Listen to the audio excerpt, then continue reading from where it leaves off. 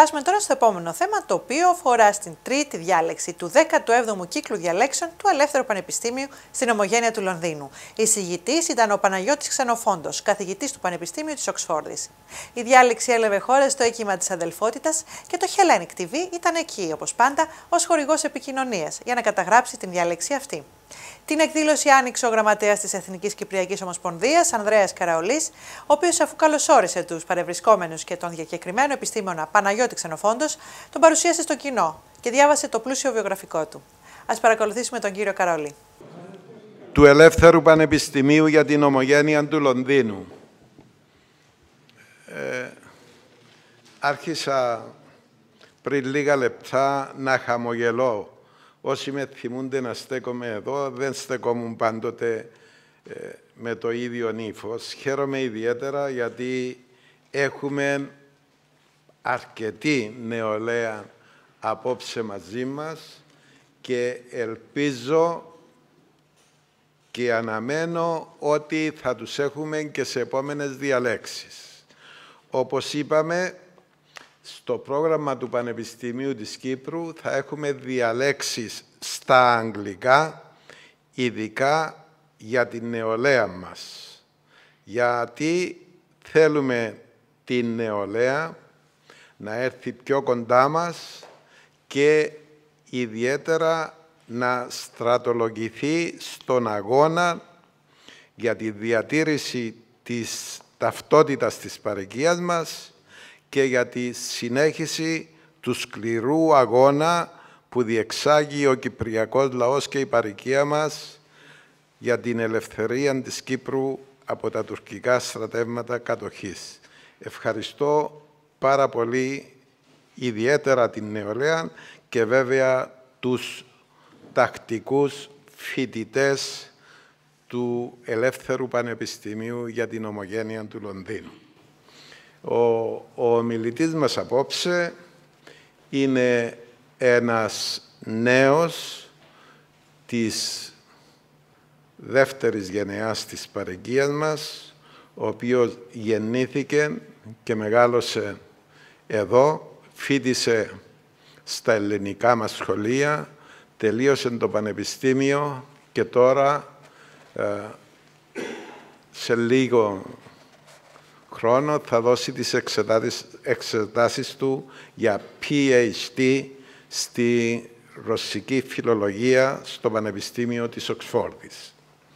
Αλλά όμως η αγάπη του για τα ελληνικά, και θέλω να πιστεύω ότι προήλθε από τους δασκάλους του στο ελληνικό σχολείο, τον έκανε να ασχοληθεί και με έναν από τους μεγαλύτερους ποιητές της Ελλάδας, τον Κωνσταντίνο Καβάφη.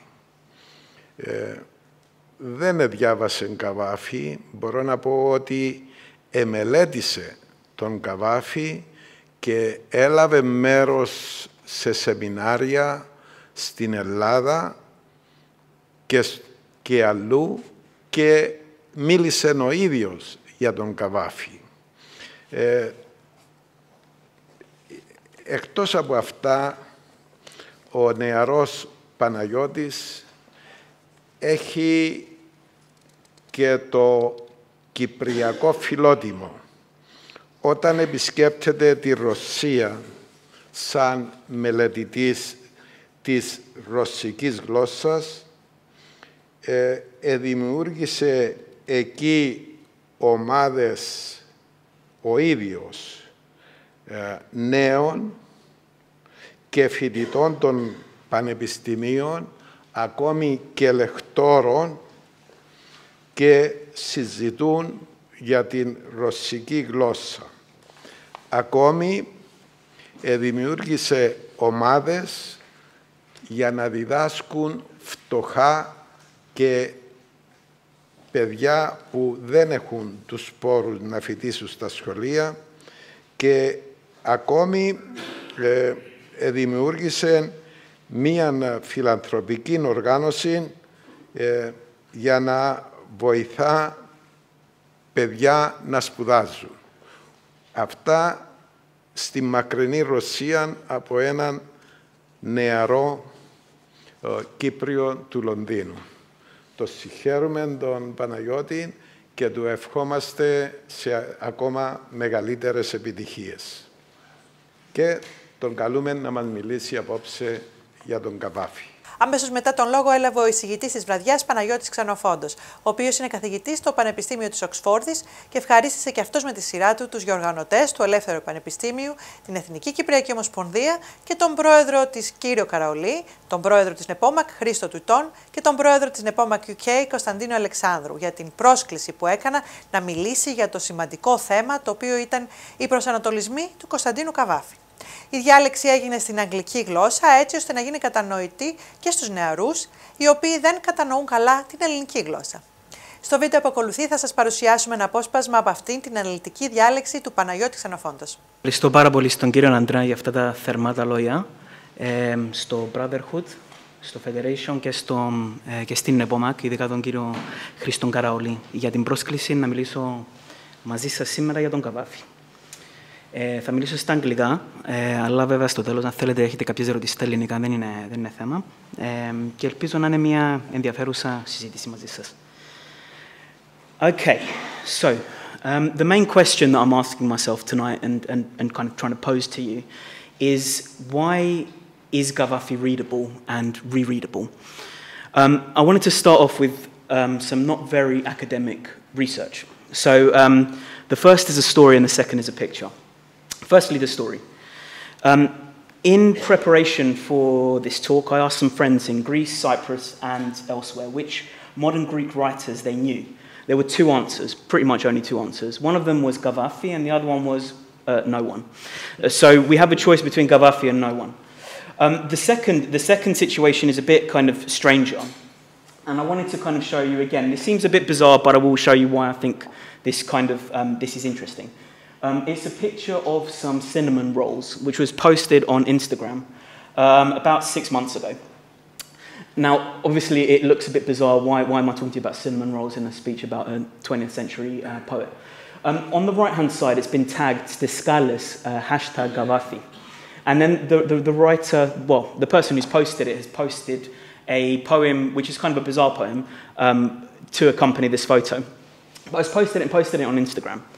So really, these are the kind of questions that I've been asking. How do we get to the position where wherever you ask, whoever you ask, you get the same answer? Which Greek writers do you know? And they say Kavafi. And secondly, how do we get to the stage where we have pictures of cinnamon rolls and kind of Instagram posts which are based or kind of surrounding the poet? So in this talk, I'm going to be concentrating not on the popularity of Kavafi and his reception, but on the reasons, as I said, why we can read his texts and have continued to reread them many times over, both in Greece, Cyprus, in the Greek-speaking world, and abroad. I'm interested not just in the rereading of Kavafi, but also in the rereading of Kavafi's text, but also in the rereading of Kavafi. He's a poet who has, for many reasons, been of interest for his biography. People are interested in his personal documents, his photographs, and these have been read with as much interest as his poetry. So there have been hundreds of critical articles on the different interpretations of Kavafi's life and works, but very little analysis on why these interpretations have come up in the first place. So that's kind of the main issue that I'm trying to kind of tackle today. The argument that I would like to develop is one based on gaps.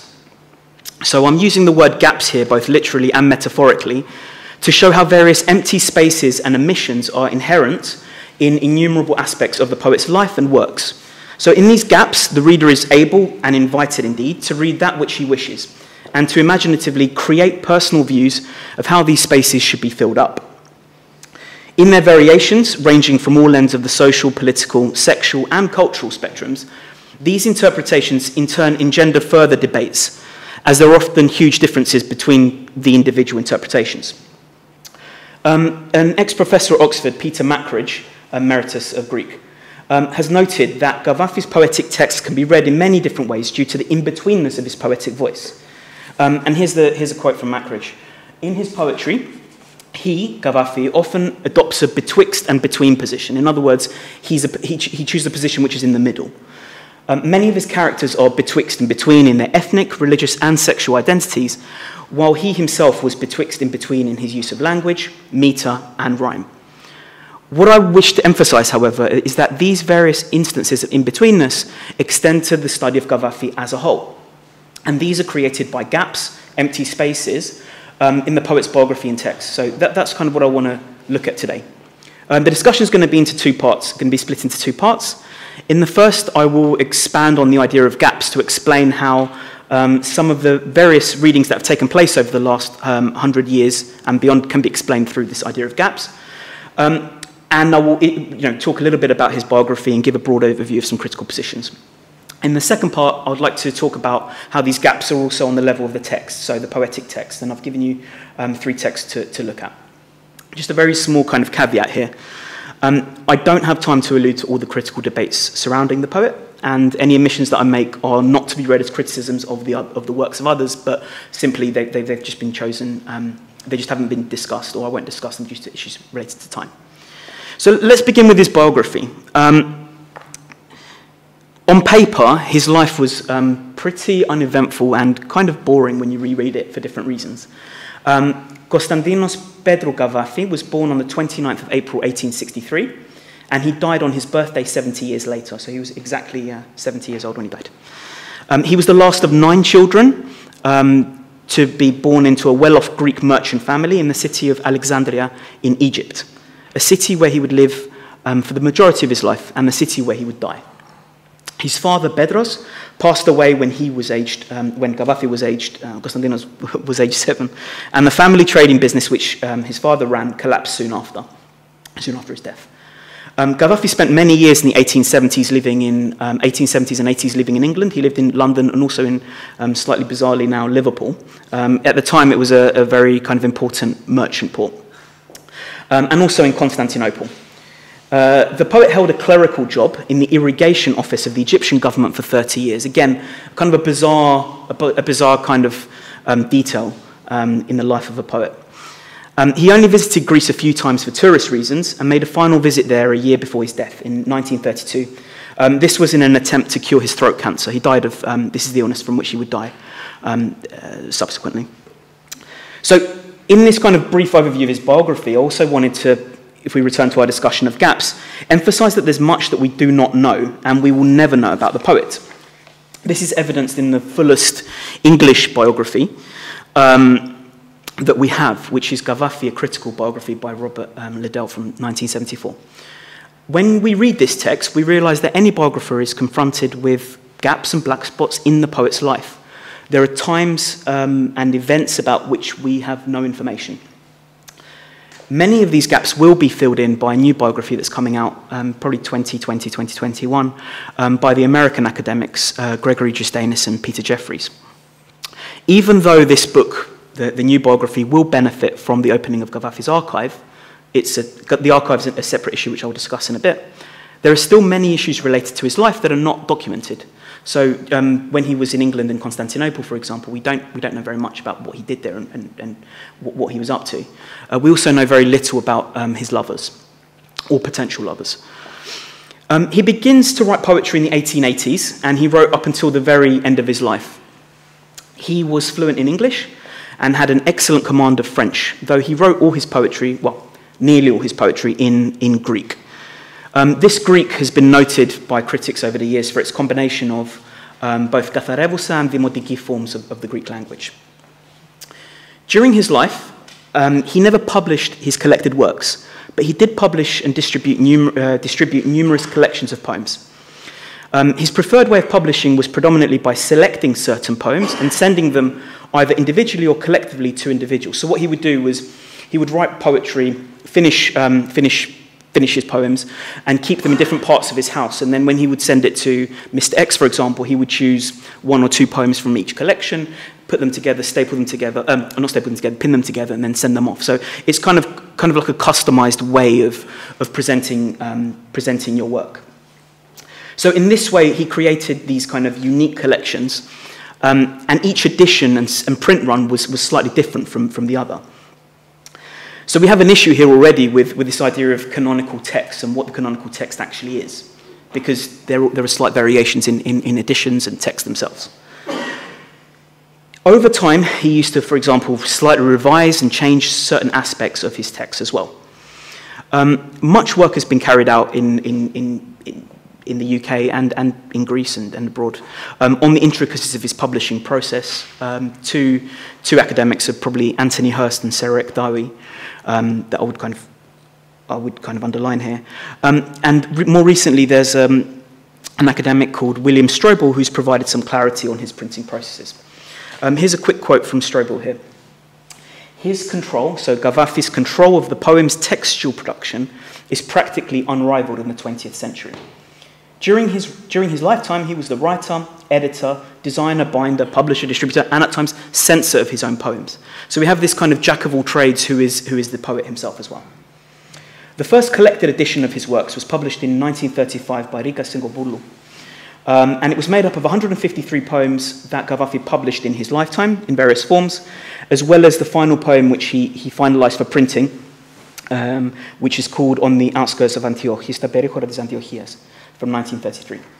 These poems were published in chronological order by Singobulu, something that Kavafy, as we've mentioned, never really did himself. Due to his methods of publishing, the printing of such an edition was always to be bound up with certain problems and issues related to the poet's individual papers and his archive. So I just wanted to give you kind of a few words about the archive.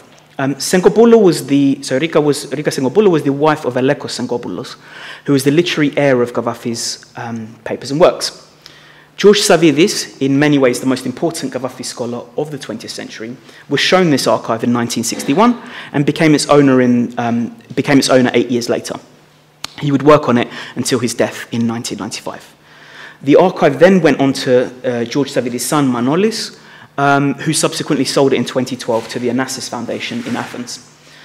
During his years of scholarship, George would publish a new edition of the 154 poems, as well as publish and help publish various editions of Kavafy's repudiated poems, unpublished poems, and unfinished poems. Kavafy was therefore uncovered and discovered many times over during the 20th century. And this process was kind of intimately tied up with the poet's personal papers. So where does the issue of gaps fit in here? Well, there have been gaps in between the publication of these different documents from the Kavafy archive, which have resulted in these kind of reassessments of the poet over time as these new documents have come to life and have been published. I just wanted to kind of briefly mention a couple of debates relating to the poet in academic circles before we move on to looking at the poems themselves. There have been, over the 20th century, over the course of the 20th century, there have been several interpretations initiated by some of the most important Greek literary critics and writers relating to Kavafy. So just some names that you might have heard of. Dimos Malanos looked at Kavafy through the lens of kind of Freudian psychoanalysis. Stradis Tsirkas saw him as this kind of pseudo-Marxist revolutionary.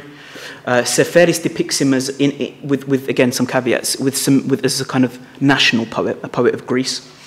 So as you can see, there are kind of different. I mean, how can you be a nationalist and a Marxist at the same time? There are kind of confusions here. So what happens is that each of these writers takes the poet and his works and makes them their own. They're analysing the same materials, but they're coming to different conclusions. In a more academic setting, I would say that Kavafy has led to wider discussions, or through Kavafy we've had wider discussions on Greek criticism, its role in the world, and themes and issues internally within Greek literary criticism, and Greek philology on a university level, both in Greece and abroad. Just wanted to quickly give you one example. In 1983, there was a discussion in a journal called the Journal of the Hellenic Diaspora. And this was between a US-based academic, Vasilis Lambropoulos, and a UK-based academic, Roderick Beaton. Lambropoulos, in a reading of one of Kavafy's poems, he comes to a kind of a strange conclusion, which, again, don't worry if it's a bit dense. It makes sense when you think about it. So what Lambropoulos says is that my interpretation of this poem is a hermeneutical interpretation, a political interpretation of interpretations, and interpretive resistance against the domineering interpretations and interpolation of interpenetrations and interrogation of interrelations and interspersion of interpersonal intersections. I will get to the kind of the more general public's view of Kavafy in a bit as well. Beaton would criticise this view. It's kind of a very post-structuralist view. It's an incredible article. If you're interested in it, it's really worth getting hold of that. And also Beaton's response, which is really interesting. So Beaton would then say that Lambropoulos' approach was wrong for different reasons. So that we end up having this debate of what Greek literary criticism should be, where it should stand, how it should function, all through Kavafy and the Kavafian texts. So he's stimulating new conversations, and the critical positions that are taken up, so Lambropoulos versus Beaton, for example, they have huge gaps, going back to the topic that I was discussing before, in between them, gaps that are quite difficult to bridge. Just two more very quick discussions, more recent discussions about Kavafy, and then, like I said, we're going to get to the kind of the textual analysis itself. Two discussions that I think should be underlined. One is regarding the social circumstances in which he wrote. So what was Alexandria like when Kavafy was writing? What was his position in that city and in that country of Egypt? A discussion's been taking place recently through Hala Khalim's book from 2013 called Alexandrian Cosmopolitanism and Archive. And she's been discussing these kind of issues and seeing Kavafy as both an Egyptian and a Greek. So we kind of, especially in Greece and Cyprus, think of Kavafy as a Greek writer, which of course for many, and in many ways he is. But I think sometimes we forget that he lived all his life in a non-Greek country, if that makes, if we can say that. Even though Alexandria did have quite a few cosmopolitan aspects, it wasn't mainland Greece. So Khalim takes this kind of argument against kind of making, she counters a Eurocentric argument on Kavafy, basically. It's a worthy book. Another debate that's been spotlighted has surrounded the poet's sexuality. In debates begun in many ways in the 80s by Margaret Alexiou and Peter Bean, among others, again, academic circles, recent scholars have sought to use queer theory and contemporary theories of sexuality to reassess the homosexual themes, traits, and positions in Kavafy's poems. Dimitris Papanikolaou at Oxford has done a lot of work on these issues, and he's provoked much positive conversation on this. Again, these are, of course, not the only debates surrounding the poet that are currently ongoing, and merely point to the fact that there are many avenues in his life that are still waiting to be understood, probed, delved into. In many ways, however, as I've been trying to hint, the issue at hand is not why literary critics and academics read Kavafy, read and reread him, developing new assessments over time, but how and why does the non-critic, does the non-academic read and reread Kavafy's life and his texts? His appeal in the Greek and non-Greek-speaking world is pretty astonishing. He's been translated in many languages several times over, so I think in English there are, I think, at least 15 different translations of his canonical texts. He's been alluded to and discussed by some of the most well-known writers of the 20th century. He's had films made about him and about his life, about his poetry.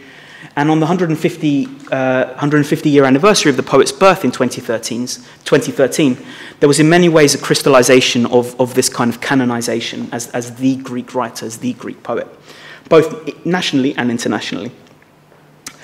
And people have been discovering and thinking recently more about how his works and his literary myth appear in our daily lives. So I just wanted to kind of take a small kind of detour here and just show you some examples of how he appeals to the wider public, to give some evidence of his kind of relevance or prevalence in today's world. I just wanted to give a few, so I started a little bit at the start with Instagram, but now I wanted to kind of go into the other direction and look at Twitter.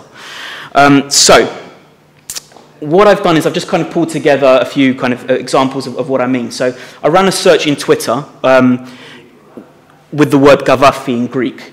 And here are just three of the examples. So the first person says, some call it poetry, I name it psychotherapy, with a love heart emoji, hashtag Kavafy, hashtag life coaching. Okay, so someone's obviously finding some sort of inspiration in his works for how to lead their lives. The second one is kind of a strange one, and I worry for the person that wrote it. I think they're a bit down. Mono Kavafis, τίποτα άλλο ελληνικό, δεν αντέχω να διαβάσω, μιζεριάζω, with this kind of strange emoji face, not quite happy or not quite sad. So only Kavafy, I can't stand reading any other Greek, I'm in a miserable state. The third one was above, and these are all recent posts, these have all been posted about 2 weeks ago, 3 weeks ago, over the last 2 to 3 weeks. The last one was by, it was a couple, there was a picture of a couple, and the woman was wearing a bikini and the girl was in his swimming trunks, and they were swimming together and holding each other and kissing. And then there was this above that photo. So they posted it on their own profile, on their own Twitter. Μόνο η αγάπη μας έμεινε. Πολέμα, μη μας την πάρουν κι αυτοί. Καβάφης. Again, I'm not, that quotation I don't even think is from Kavafis. I'm a bit confused. Kalimera για όλους. So only love has remained. Fight so they don't take this away from us too. A good day to all. Ολόκληρη τη διάλεξη θα σας την παρουσιάσουμε προσεχώς στην εκπομπή με το φακό του Hellenic TV.